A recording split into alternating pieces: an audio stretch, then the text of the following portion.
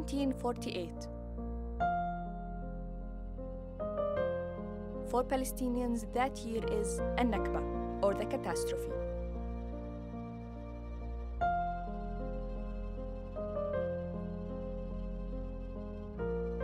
When hundreds of thousands were forced out of their homes.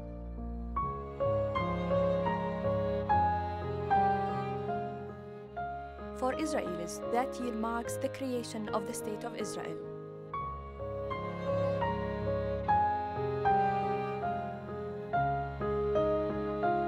As a filmmaker and as a Palestinian, this documentary series was my way to understand the events of the past that are still shaping the present.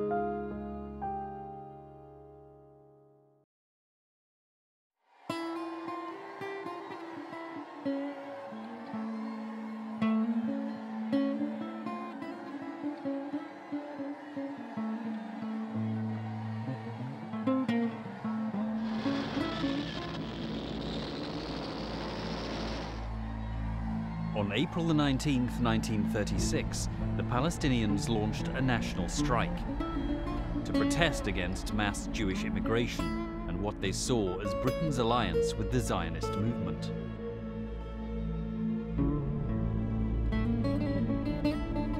The British responded with force. During the 6 months of the strike, over 190 Palestinians were killed and more than 800 wounded. Wary of popular revolt, Arab leaders advised the Palestinians to end the strike.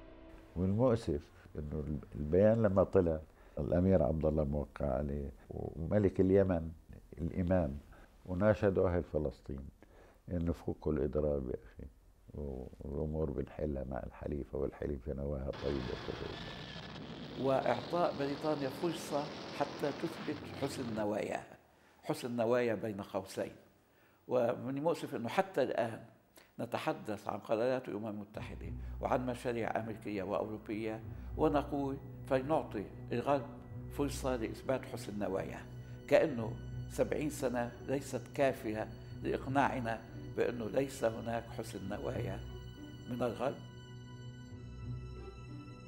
Palestinian leaders bowed to pressure from the Arab heads of state and agreed to meet the British Royal Commission of Inquiry, headed by Lord Peel. In its report of July 1937, the Peel Commission recommended the partition of Palestine.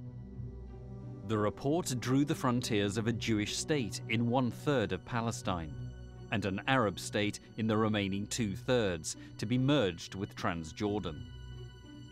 A corridor of land from Jerusalem to Jaffa would remain under British mandate. The Commission also recommended transferring, where necessary, Palestinians from the lands allocated to the new Jewish state. The Commission's proposals were widely published and provoked heated debate. يسر الصهيونيين من تقرير بيل كوميشن كل السرور، لأنه مضمون في التقرير فكرة ترانسفير، أي انتقال الشعوب من منطقة أخرى خلال عقيدتهم أو قوميتهم. فبالنسبة إلى الصهيونيين معنى الترانسفير يعني قد يوصلوا على دولة يهودية 100% مع حق وبرميشن الدولة المنتدب. فذلك كان يعني أحسن شيء في تقرير بيل كوميشن بالنسبة إلى الحركة الصهيونية. تنظيف وتطهير فلسطين من سكانها العرب من وجهة النظر الصهيونية عملية تم التخطيط لها عشرات السنين قبل. وجود لجنة تسمى بلجنة الترانسفير التي كان يرأسها يوسف فايتس فايتس الذي كان يشكل الساعد الأيمن لبن غوريون، وهذا في سنوات الثلاثين. طبعا هذا يؤكد أن المخطط الصهيوني كان يدرس مسبقا ضرورة التخطيط المنهجي لتطهير هذه البلاد من العرب خدمة للفكر الصهيوني، لكي يتسنى ترويج فكرة أرض بدون سكان لسكان بدون أرض.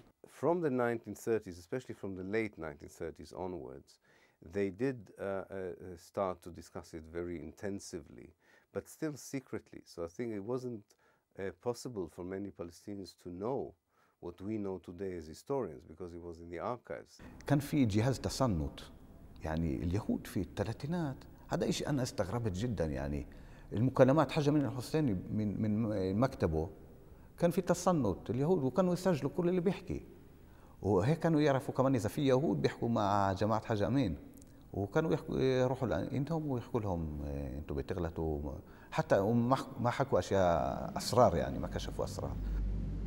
As the Palestinian revolt continued, Britain's response hardened. Between 1936 and 1937, the British killed over 1,000 Palestinians. 37 British military police and 69 Jews also died. In September 1937, Britain declared martial law and disbanded the main Palestinian political organ, the Arab Higher Committee, headed by the Mufti of Jerusalem, Haj Amin al-Husseini. 5 of its members were exiled to the Seychelles Islands in the Indian Ocean, a remote British colony. One of these was the mayor of Jerusalem, Hussein al-Khalidi. Outcast in the Seychelles, he wrote a diary condemning British policy and its support for Zionism. In October 1937, fearing imprisonment, Haj Amin al-Husseini and other Palestinian leaders fled to Lebanon. The political leadership of the Palestinians was now in exile.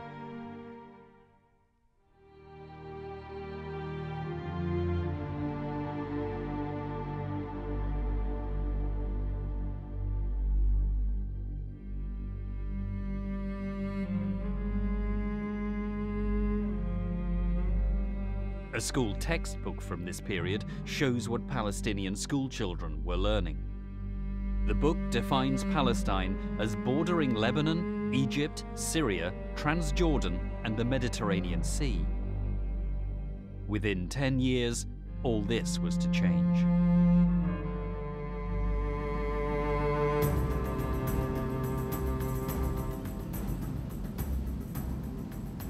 The revolt continued despite the absence of the Palestinian leadership.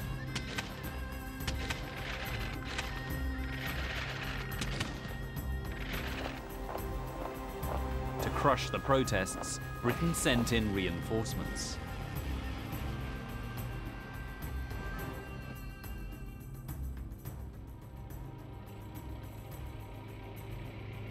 بريطانيا جندت من اجل ان تكسر هذه الثوره، يعني كانت جندت يعني اشهر جنرالاتها، الجنرال ويفل، الجنرال ديل، الجنرال ماكميلان، الجنرال ريش. 4 جنرالات، واشتركوا في الحرب العالميه الاولى، يعني خبرات عسكريه كبيره جدا.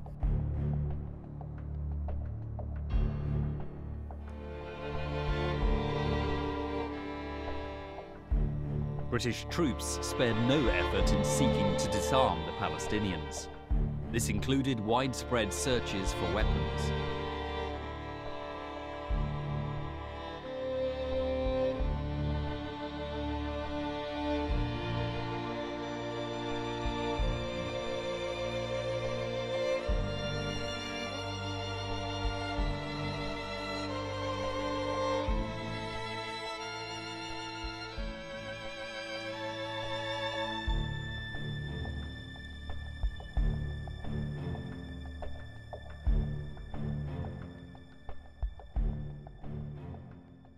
إذا وصلوا لقوا رصاصة فاضي باب بيتنا ينسوا البيت.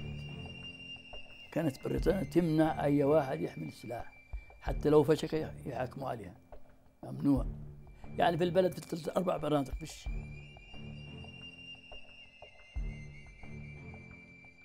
يجوا عنا تفتيش يفتشوا يحطوا يكبوا الطحين على القمح على العدس، يخربطوا الدار ويطلعوا.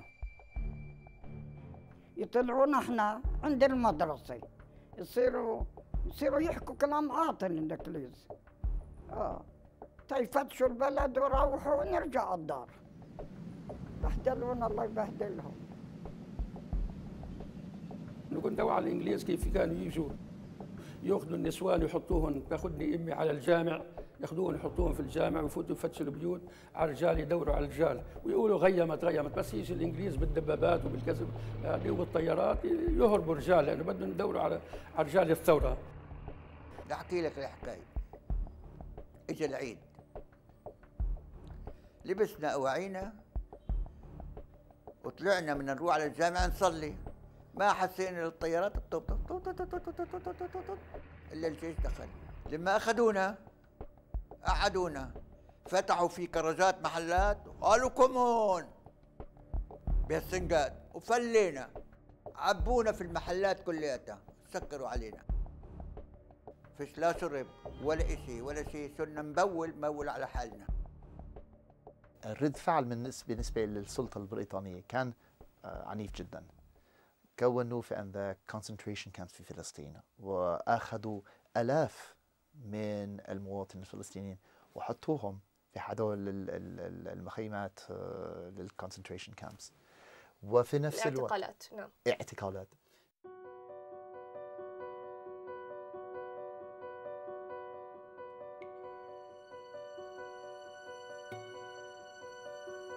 Among those arrested by the British was Savaj Nassar, wife of the newspaper editor Najib Nassar. Arrested without charge, she spent 11 months in prison before being released. As the death toll rose during the revolt, the Palestinian press captured the mood of its community. This cartoon provides an example. It depicts the leaders of the Zionist movement building their state on a foundation of human skulls.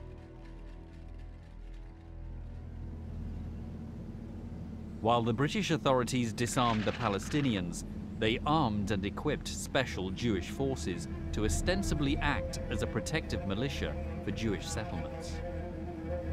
The Palestinians saw this as further evidence of British bias and injustice.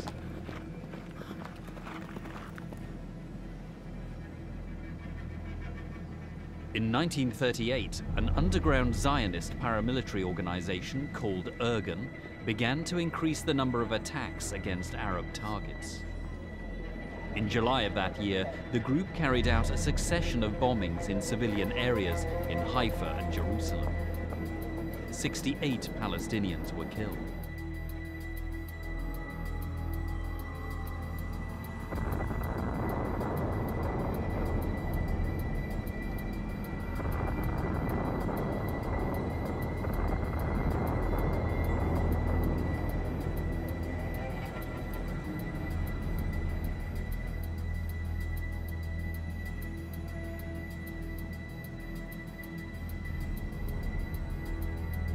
لا أتصور الصهيونية بدون عنف، سواء قبل قيام دولة إسرائيل أو بعد قيام دولة إسرائيل.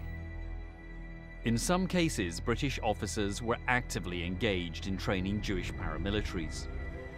A Jewish paramilitary force called Haganah was trained by Ord Wingate, a British officer and ardent supporter of Zionism. Ord Wingate was very racist towards the Arabs. During his role as a British army officer in the Arab revolt, that he decided to append to his units Jewish soldiers, and he taught them how to occupy Palestinian villages, expel them, destroy them, and I think in many ways he contributed directly to the ideas of ethnic cleansing that would be perpetrated on the ground in 1948. British volunteers plus 3 officers. In 1976, BBC ran a TV series about Wingate's life, containing a scene on his activities in Palestine. Using a combined force of British and Jewish personnel. British soldiers and Haganah men will assemble at 1900 hours, 15th of May, 1938.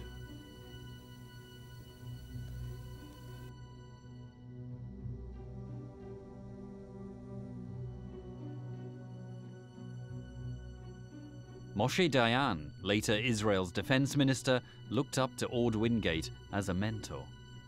Wingate organized special night raids of armed Haganah and British volunteers against Palestinian villages suspected of harboring revolutionaries.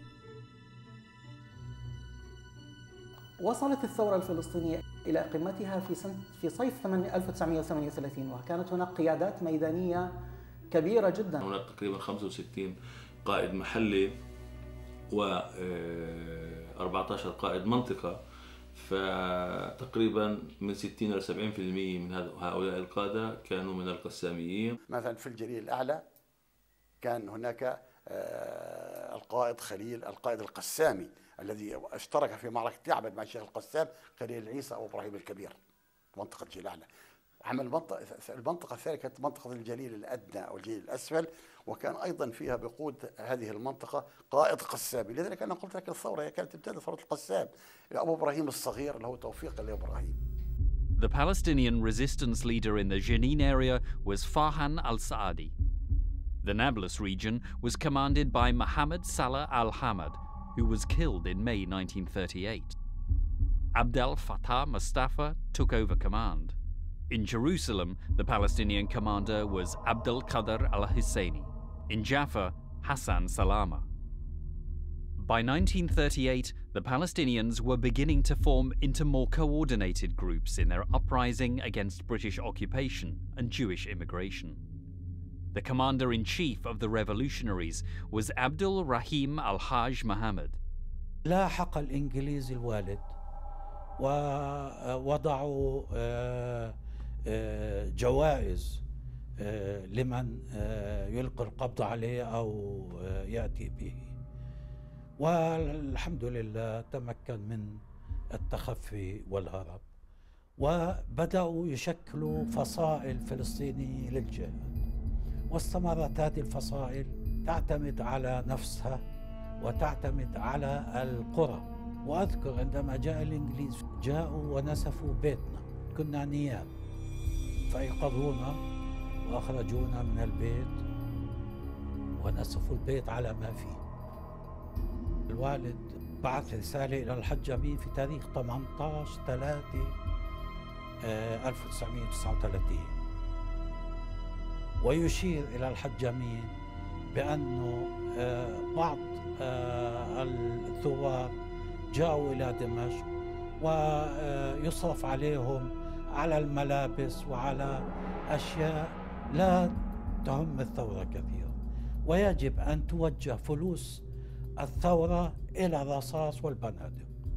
In the last line of his letter, Abdul Rahim al-Haj Mohammed warned that if the Palestinian political leadership did not toughen its stance, then the revolution would be defeated. A few days later, Abdul Rahim was killed in an ambush set up by the British in the village of Sanur. Abdul Rahim left behind him 4 sons.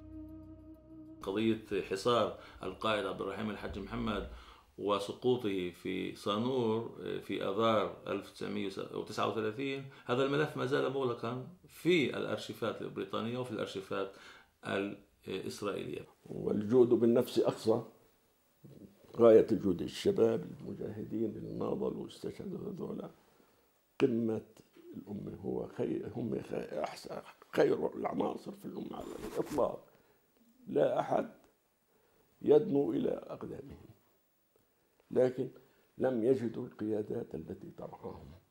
التنظيم والتخطيط فقدناه من الأصل.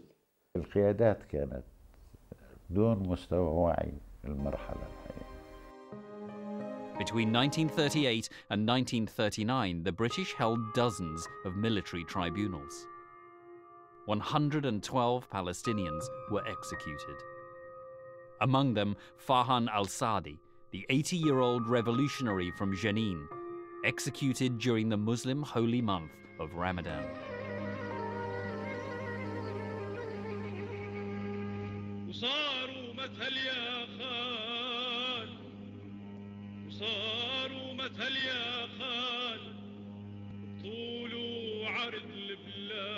اهتمام شديد كان عند البريطانيين بالأمن، ويسجلون هنا جميع الشخصيات الوطنية، إنه هذا شخص مشاغب وهو غير محب للسلام ولأنه يحرض الناس. One such Palestinian patriot or troublemaker was the Greek Catholic Bishop of Acre, Gregorius Hajar. He had warned against the Jews wishing to take over Palestine. Bishop Hajar is known as the Bishop of the Arabs. In 1940, he was killed in a car crash on the way to Haifa. Local police reports suggested it was not an accident. Today, he is held in esteem by both Christian and Muslim Palestinians. بريطانيا كانت تمارس إلى ذلك ضغط هائل على السكان من سياسة العقاب الجماعي، حرق البيادر وتجميع الرجال وإجبارهم بالسير على الجمر وعلى ألواح الصبر والتعذيب وخلط المواد الغذائية وبعضها خلط الزيت بالسكر وما إلى ذلك، والتجويع وهدم المنازل والحصار الشديد في أيام الحرب القائضة. كل هذه الأمور مجتمعة أثرت على معنويات الشعب الفلسطيني وقدرته على الاستمرار بالثورة، خاصة الكثير من كوادر الثورة تم القضاء عليها. In addition to the targeting of its leaders, the revolution was also infiltrated. صاروا اليهود يشتغلوا مع المخابرات البريطانية. مرات مثلا كان واحد يهودي يجي عنده صاحب عربي بيجيب معلومات، اليهودي بيتصل على الجيش البريطاني وبيروحوا مع بعض يسووا اعتقالات في، عشان اليهود طبعا ما لهمش دولة وما لهمش جيش حقيقي، يسووا اعتقالات في بلد معين. هذا صار كثير. وكمان كان عشان علاقتهم كانت كويسة مع البريطانيين، اليهود مثلا إذا كان بدهم يسووا واحد من الثوار يجندوه كعميل كانوا يتصلوا بالبريطانيين يقولوا هذا الشخص ممكن يشتغل معنا، هو في السجن، فلتوا عنه خلوه يطلع ويشتغل معنا. وأسسوا نوادي المسلمة الوطنية، وكانت تدعم من قبل الصهاينة، هم حكوا ضد الحركة الوطنية. مثلا لما راحوا وفود الحركة الوطنية للندن هم كانوا يبعثوا بركيات ضد هدول الوفود ما تمثلنا والى اخره. يعني الصهيونيه كانت تاسس نوادي اسمها اسلاميه وطنيه، مش بس اسلاميه وطنيه، وتدعمها بالمال سرا يعني بصير. وكانوا يقعدوا مع بعض اليهود هدول الجماعه من هدول النوادي وبكتبوا بركيات للمندوب السامي وللوزير الخارجيه البريطاني.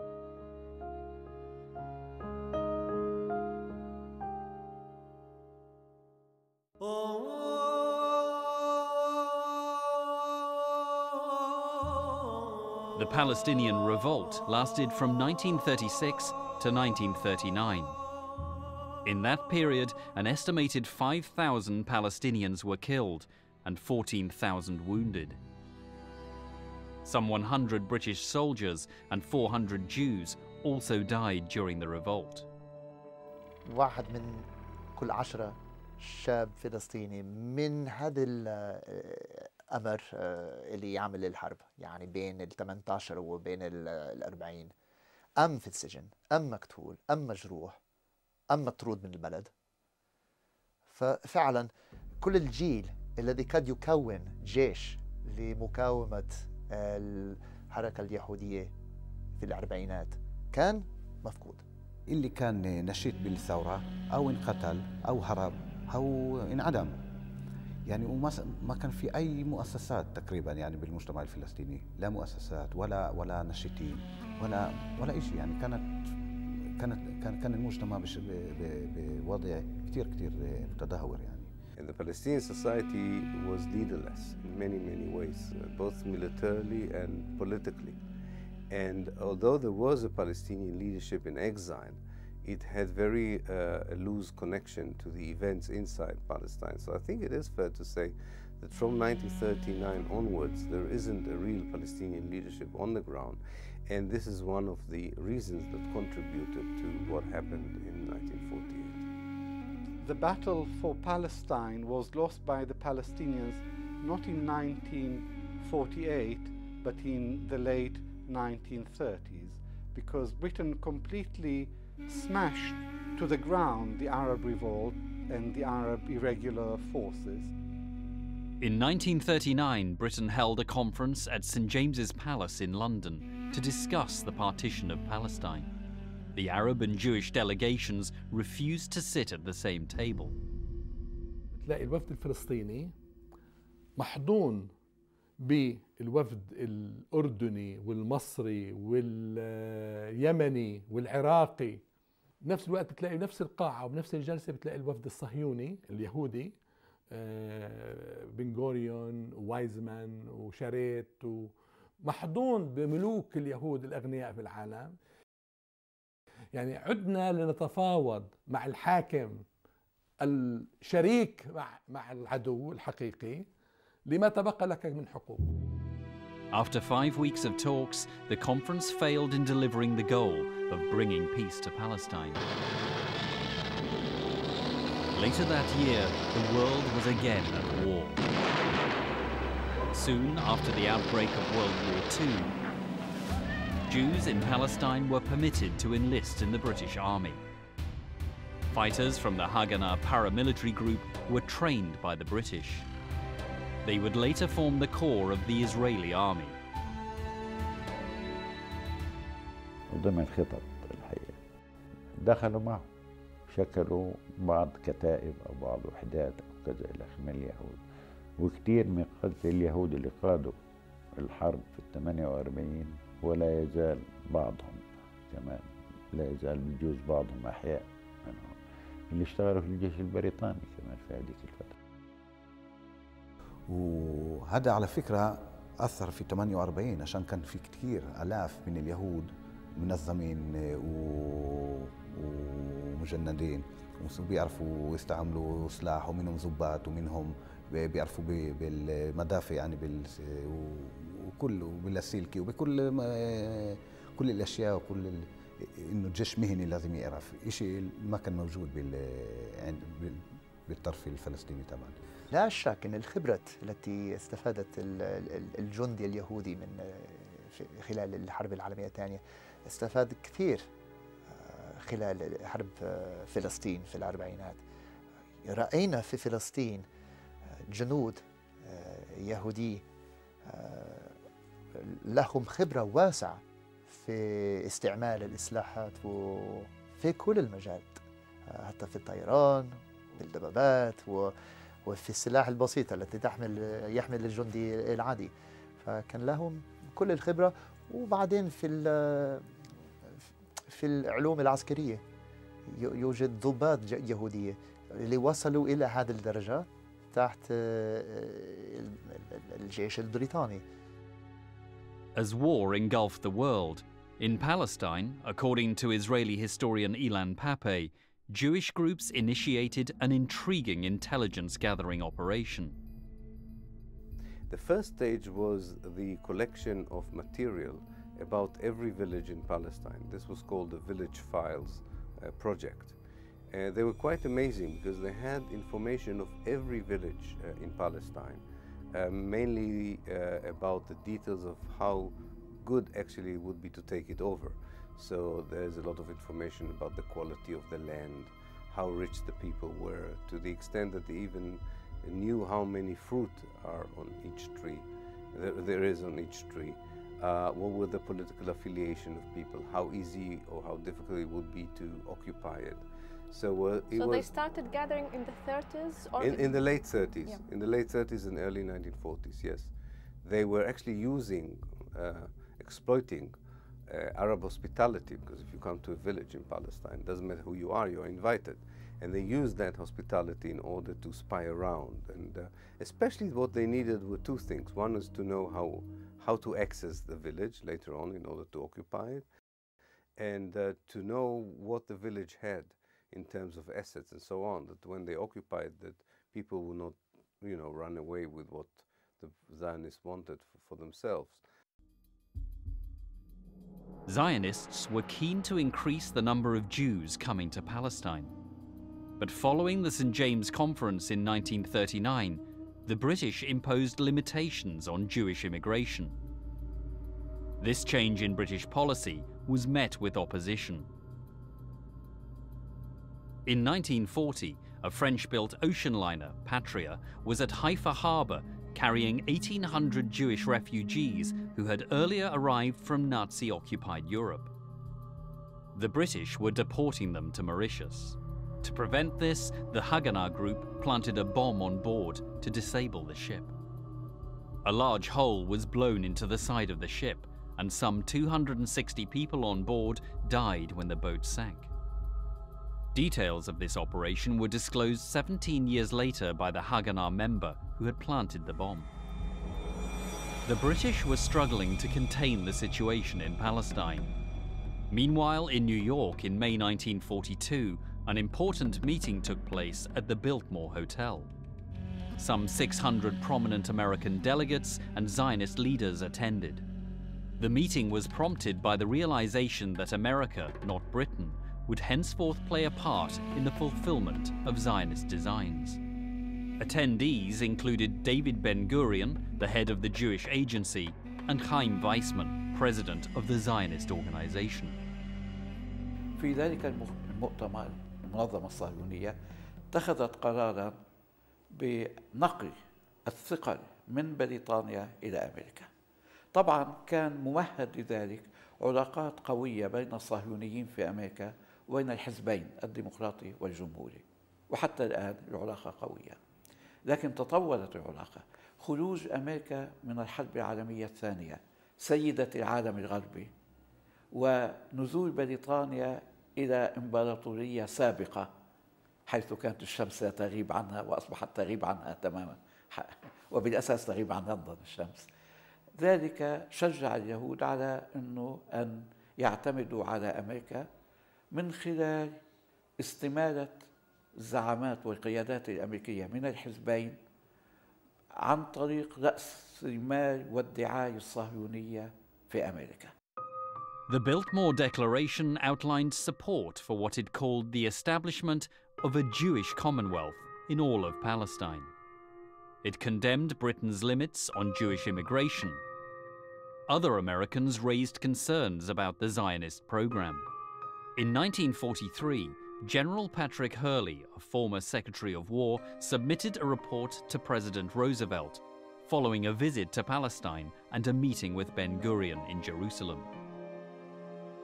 In the report, Hurley was highly skeptical of the Zionist agenda. He summarized its expansionist aims. The Zionist organization in Palestine has indicated its commitment to an enlarged program for 1. A sovereign Jewish state which would embrace Palestine and probably eventually Transjordan. 2. The eventual transfer of the Arab population from Palestine to Iraq. 3. Jewish leadership for the entire Middle East in the fields of economic development and control. Zionist supporters in America were undeterred. In 1944, the World Jewish Conference met in Atlantic City, in the state of New Jersey. The speeches left little doubt about their drive to see the establishment of a Jewish Commonwealth in Palestine. The Jewish Commonwealth inherits Israel.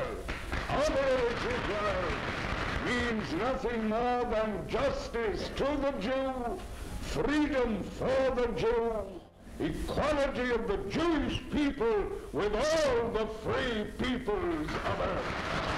That the real solution of the Jewish problem cannot be brought about unless the Jewish people will be given the right and will be helped by the United Nations to establish Palestine once and for all as its own Jewish commonwealth.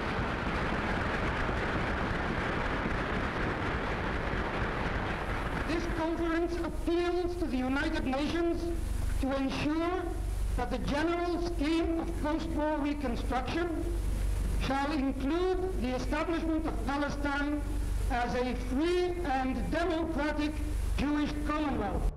In 1945, following the end of World War II, US President Harry Truman appeared to encourage the Zionist agenda by recommending the 100,000 displaced Jews in Europe be allowed to emigrate to Palestine. Always hoping that we'll finally arrive at the peace in the world which we anticipated when we created the United Nations. That's the only reason. Back in Palestine, Britain was maintaining its new policy of limiting Jewish immigration. As a result, the different Jewish paramilitaries decided to begin coordinating attacks against the British military. The main Jewish force, the Haganah, agreed to work with the Irgun and Stern Gang. The Jewish resistance movement was formed.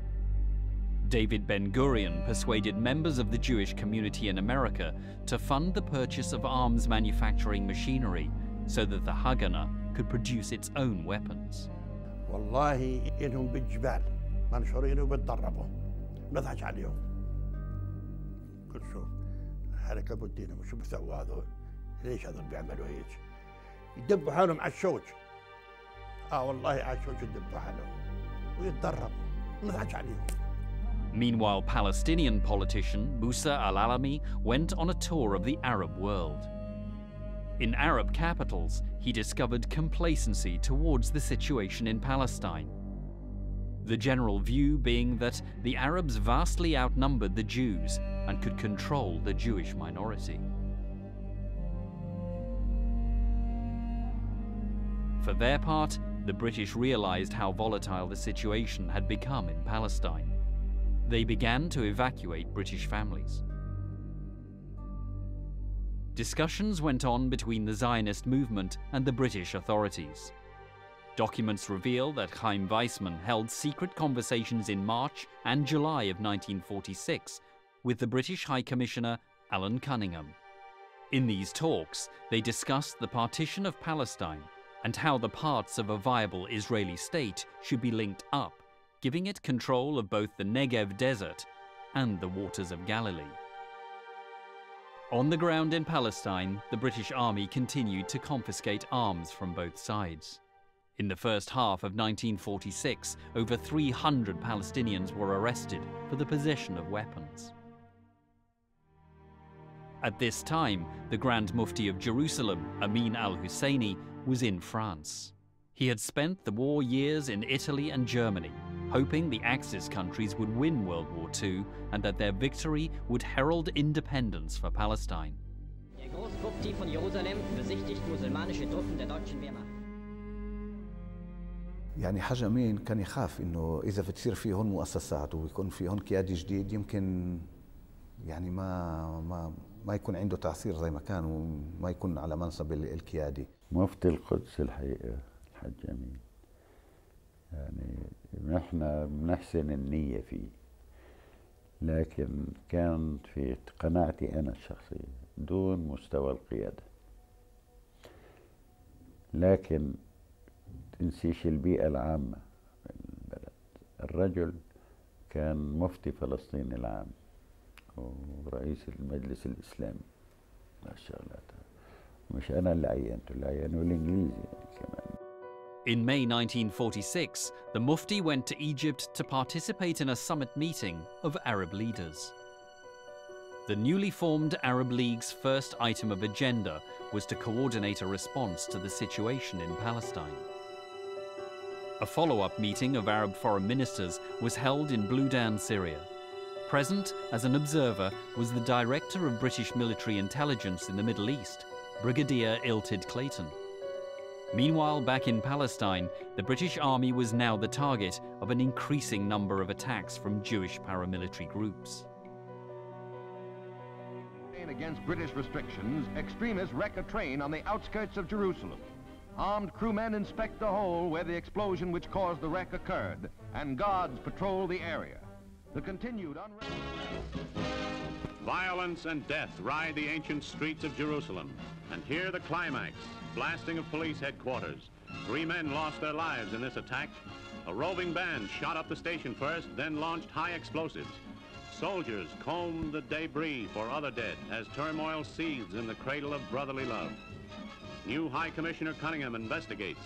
Tommies patrol the streets and quiet descends. Is it the calm before another storm? The King David Hotel in Jerusalem, site of the largest and most audacious attack on the British Mandate forces. The building was used by the British as their administrative and military headquarters. On July the 22nd, 1946, A huge explosion demolished the entire southwest side of the hotel. 91 people were killed.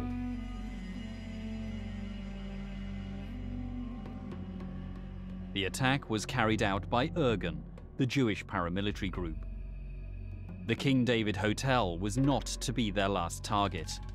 On March 1, 1947, Irgun blew up the British Officers' Club at Goldsmith House in Jerusalem. Jewish terrorist gang to intimidate authority. 16 persons die and 13 others are injured as extremists blow up the Officers' Club in an unremitting campaign of violence. Universal's cameraman, on the scene minutes after the explosion, records the stunned and shaken victims as they are carried from the wreckage. Few of the 50 officer inmates of the club escaped injury as extremists, under cover of rifle fire, hurled explosive-laden suitcases through the windows and doors of the building. Several of the injured died later of their wounds. The club is a shambles, a reprisal for the deportation of Jews from Haifa. In July 1947, Irgun kidnapped 2 British sergeants, Clifford Martin and Mervyn Pace. They were abducted as retaliation for the arrest and scheduled execution of 3 Irgun members. The British authorities carried out the executions of the 3 Jewish militants. The following day, the 2 British soldiers were found hanging in a field near Netanya. Pictures follow the hanging of 2 British sergeants by extremists. Palestine becomes an armed camp. Sad hanging of the 2 British Army sergeants probably accelerated the speedy exodus from Palestine of the British Mandate. The graves of the British soldiers can still be found in a British military cemetery in Ramle, south of Tel Aviv.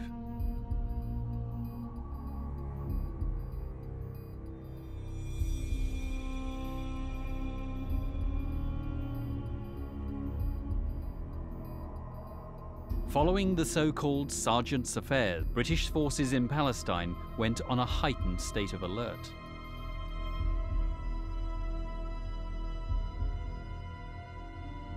The leader of Irgun was Menachem Begin. The group's symbol contained the map of a Jewish state that encompassed the whole of Palestine as well as Transjordan. 25 high-ranking officials of the Irgun-Tzvai Leumi and Stern gang were arrested. British authorities arrested Begin after distributing his photo with the slogan, "Wanted for murder."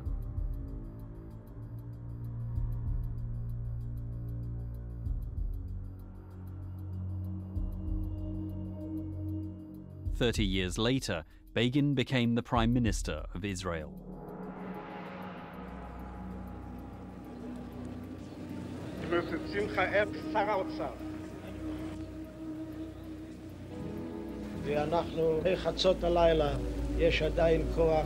Signed by President Sadat and Prime Minister Begin, and it will be... In 1978, Begin was awarded the Nobel Peace Prize along with Egypt's President Anwar al-Sadat.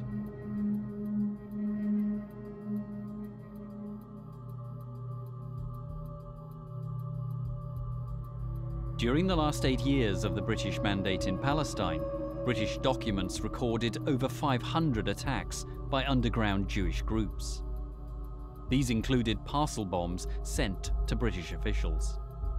On January the 12th, 1947, another Jewish group, the Stern Gang, parked a truck loaded with explosives outside a British police station. From Haifa come pictures showing the result of the recent outrage that shattered the brief lull in terrorist activity. The incident was caused by a man, believed by some to be one of the Stern Gang this time, driving a stolen van full of explosives to quarters where it blew up. 2 British and 2 Arab policemen were killed and others are reported missing. More than 60 police, soldiers and civilians were injured.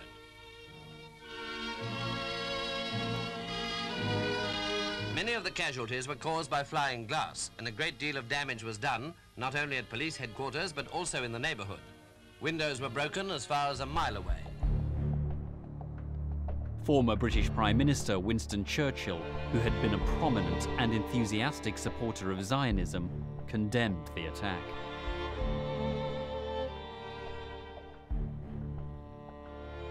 With attacks on British troops escalating, the British felt increasingly beleaguered in Palestine. في كان مجموعة من الأسباب، منها أنه ضمن قوات الأمن أو الشرطة البريطانية بفلسطين كان أعداد كبيرة من اليهود، وهؤلاء اليهود كانوا يعرفون الخطط ويحاولون إجهاضها. الشيء الثاني، كان نفوذ الحركة الصهيونية في الخارج قوي جدا على الحكومة البريطانية، ويؤثرون عليها كي تؤثر على ضباطها وعلى الانتداب البريطاني في فلسطين. In February 1947, Britain announced the decision to end its mandate in Palestine. Its spokesman said his country would turn over the difficult situation to the United Nations. British public opinion will permit no more expenditure of life and treasure.